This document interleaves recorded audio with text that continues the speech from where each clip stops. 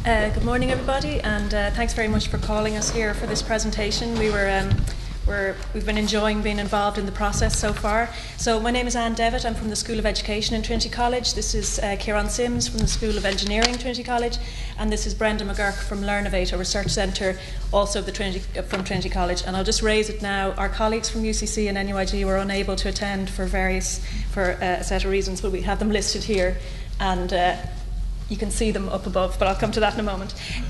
So first of all, to unpack our title, so we're looking at STEM identities, so the identity of STEM students within their programmes as they develop to graduates. And we're looking at STEM as a unified discipline, so science, technology, engineering and maths.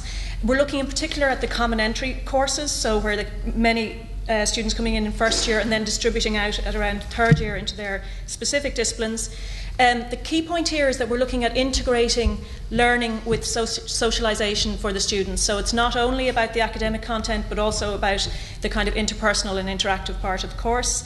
And our proposed solution, although we haven't expanded on this here because it's in fact a process that we're defining through this project, is some form of online system, so digital supports for collaboration, peer-to-peer learning, and in order to build community. Those are the things that we are interested in and want to achieve.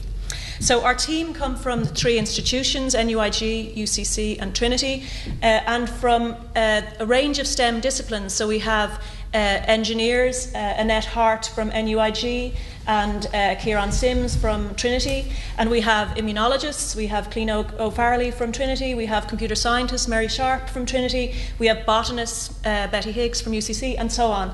We also have academics from the field of education, so from the School of Education in Trinity there's myself and my colleague who works in STEM education, Colette Murphy.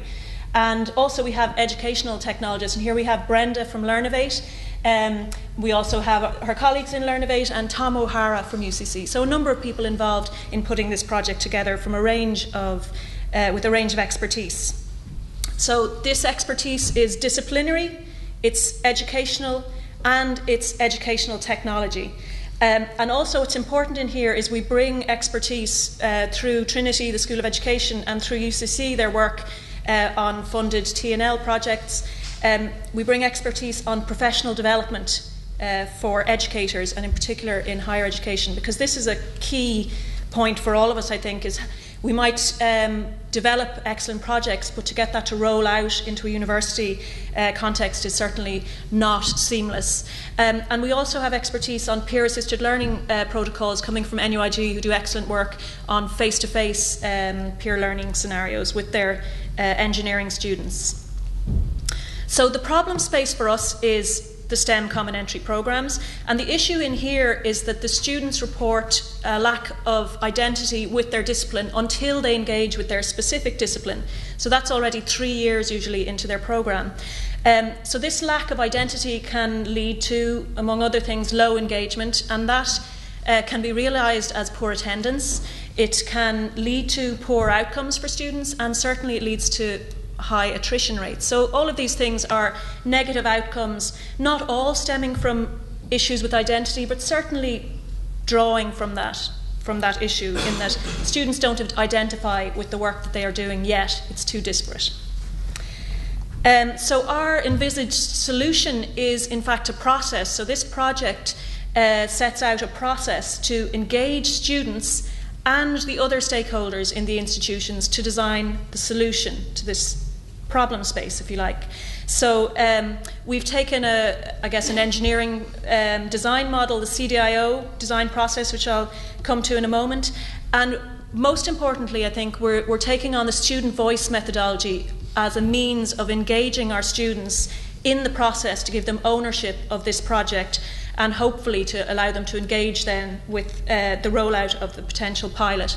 And we'll be looking to pilot the solution across 3 institutions. So the CDIO design cycle, so it's a user-centered design process. The C of the CDIO is to conceive, it's that kind of user-centered part where you're trying to do needs analysis, followed by design, implementation and operate. So in our case, I can read it better up here than down here, but I'm sorry, it's very tiny. In our case, the conceive part of the design cycle is about engaging the students, the academics, the technologists, and everyone who will be involved with the modules in exploring the problem space and also potential solutions. So we're not delivering a solution here, we're looking for all of the people involved, in particular the students, to come together to look at what solutions might offer. So this would allow us to identify specific needs, and also to make sure that we're not redesigning existing technology, and that we're using technology that aligns with what the students do and believe in their own learning and in their own personal lives.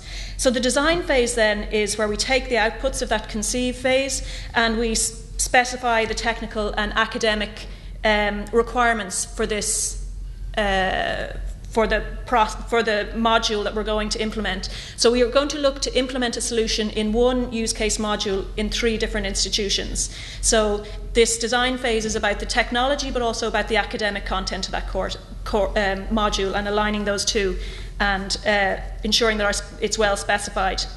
The users again come into that phase as a focus group, as an advisory group, to make sure that the design is actually meeting the needs of students and other stakeholders.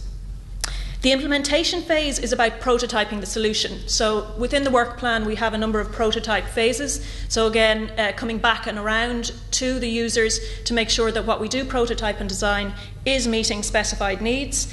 And also at that point we'll be designing the professional development strategy to ensure that the solution can roll out within the universities with the staff involved.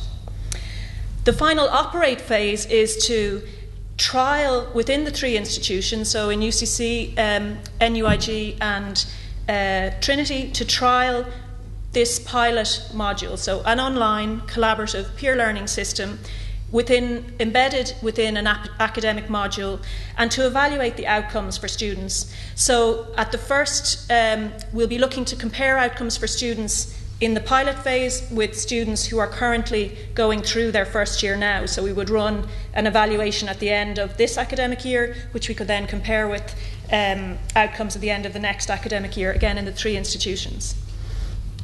So the student voice methodology, just to give you a little taste of what that's about, essentially the motto, if you like, of that is nothing about us without us. So it's about a sense of democracy and ownership within not only higher education, but primary, secondary, and so on, but within education, where those individuals who are most important in the education system, which is those who are learning, it's a methodology to allow them to take ownership for where their education system might go, to engage in leading that process. And one of the key elements here is that those involved in the project have to display authentic listening. So it's not the fact that we bring in user groups, we sit them down, we record them, and we listen to what they say, and we bring that into the design. The authentic part of that is that rolls back out to the students, so that they're aware of how we're responding to what they have raised in the sessions with them. So there's a constant feedback loop from the students and other stakeholders back to them to ensure that ownership, which is based on respect, shows that we are listening and we are responding to what is coming up from those voices. So the project structures, and across all of these projects there are a number of collaborators, and certainly the management structure for that is key to success. So our project management structure is aligned around Learnovate, the Educational Technology Research Centre in Trinity, taking the project management piece of that and engaging all of the other partners to draw on the expertise from the other partners. And they'll also take the educational technology lead, having a long history of expertise in this field. We'll have a steering group to advise on the pedagogical, academic and the technical direction of the project. So within that we have this range of expertise that is disciplinary, educational and educational technology, and all of those will be brought to bear through the steering group, which will work with Learnovate, with the project management structure of Learnovate. The advisory panel, which will begin at the conceive phase, is essentially the stakeholders Within that, I keep saying students and stakeholders, because the students are essentially the key members of this. So we want the advisory panel of students and staff members who will be involved to continue their engagement throughout the process. So very much at the conceive phase, but coming back at key points throughout the project in order to feed back our responses to their issues, but also to feed back around the evaluation process and around the potential success of the project. The final set of structures, if you like, or the final people involved are those academic staff who will be involved in the pilot. And so they're going to work to embed the project into an academic module across 3 institutions. So we're going to have to work very closely with them in order for this to be embedded. And this is not a once-off workshop professional development model, which the research would show does not work. This is, again, around community building with our academics to see how we can embed this new process, because it would be a big change, and changes that involve changes to belief and so on are very difficult to embed, and this is something that we're going to be working very hard to do within the project. In terms of deliverables for this project, the first deliverable, if you like, is the environment, a collaborative peer learning environment, which is supported digitally and intended to support student learning and community building. So it will be embedded within an academic module, but also very much focused on building relationships between students. The second deliverable is the professional development strategy and the workshops with academic staff. So I say strategy because it's not just about a single workshop. It's a process that we see staff engaging with through the following academic year, through the pilot process. The third deliverable is essentially the methodology around which we're going to engage our students. So there's work on this in higher education, in particular Alison Cook-Sather and one of my colleagues in the School of Education, Paula Flynn. So this methodology is something that we see as being potentially transformational within higher education. It's a way of bringing students in and allowing them to lead change. So this is a deliverable, how to design and lead change with students in a student voice approach is one of the deliverables for this project. The fourth is guidelines for adoption of this environment. So the environment, of course, there are very strict guidelines around the open source or proprietary nature of anything that's developed within these projects.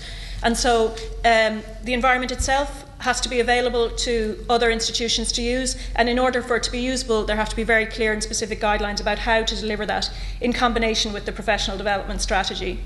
The final piece then is around the evaluation instruments that we wish to use. So we are looking to reuse existing instruments to measure student engagement and transferable skills and so on.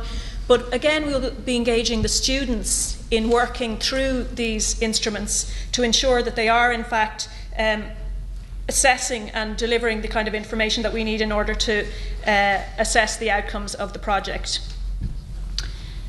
In terms of the outcomes, so rather than deliverables, the non-tangibles, what we're looking to achieve with this project is improved student engagement within this trial module, a qualitative evaluation of students' sense of identity and well-being within their discipline. So this is not something that's very easily measured. Am I okay for time? No? 1 minute, okay. Stakeholder ownership of the STEM Identities project, so building in, drawing in the students into the students and stakeholders into the project, and the staff development piece, which is very important around change. If we look to ensure that change is lasting, the staff development piece is essential. In terms of national impact, we're looking at one scalable solution that could deliver for all STEM students. So all of our universities have STEM common entry courses, all of our universities have these same problems, and this project embeds a solution within the academic content. So it's not separate from it, it's embedded within it. And why should this have national impact? Well, let me Google it for you. Why does Ireland need STEM graduates? I mean, we've all been talking about it here, but STEM workers are driving innovation and so on. It's very important for our economy, and this isn't just coming from the Google sources, but from national strategies and so on. That STEM is key. STEM graduates are key, and the demands for STEM graduates is only going to increase in coming years, growing by up to 8% up to 2025. So what we hope to deliver for national impact is lower attrition rates for STEM graduates, graduates with better disciplinary knowledge, graduates with better enabling skills or better 21st century skills through the collaborative part. And the final piece is around our institutions themselves. Too much text here, but essentially we want to embed changes to practice within our institutions, and this can only deliver more competitive and more successful institutions. So thank you from our team, and I hope I've maybe met the time. You have, and thank you very much. Thank you.